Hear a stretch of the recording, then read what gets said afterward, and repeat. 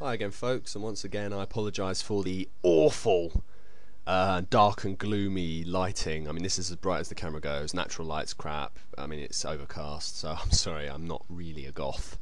Anyway, I'm enjoying having a debate with this particular bloke, whose username is Usenet Posts. I've been talking to him in PM, he's made a video response to me, I've made a video response to him, etc. I mean, it's all quite good stuff. He made a video called Isaiah 7:14, which is a response to my video, Isaiah 7:14. And he says something which I've heard said many places, and hence I thought I'd make a video response about it. He said, "There is, in my personal view, a good reason why those meanings are not overly close." He's talking about the meanings of the names Jesus and Emmanuel, because I disputed that Emmanuel refers to Jesus, because it doesn't, clearly, in my view. He goes on, "There are, if you know how to look for them, many hints, even from the earliest pages of the Bible, about the deity of Jesus Christ." He goes on, but that's the bit I want to tackle. I don't understand that. I mean, I said as much on his page, on the response comments, you know, where he sees hints, I see people like him just seeing faces in clouds.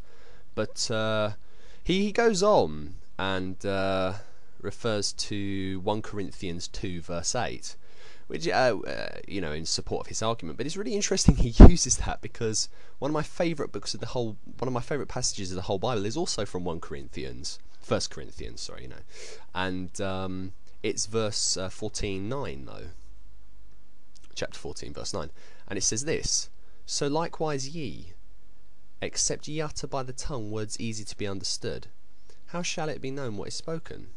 For ye shall speak into the air." I think my intonation was off when I said that. Anyway, whatever. Speak plainly, because if you don't, no one's going to understand what you're saying, and it's basically pointless, isn't it? What's the point of saying anything if you're not speaking clearly, because then your words won't be understood? And it seems to me that a lot of this prophecy stuff, all these hints that only the faithful can understand, it seems a little bit convenient. I mean, I'm sorry, but people have free will. Spell it out. Okay, what the Bible should do, if it's really the Word of God, and not that I'm criticising God, but I am, but I'm not, because I don't believe that God wrote this Bible, even if he exists.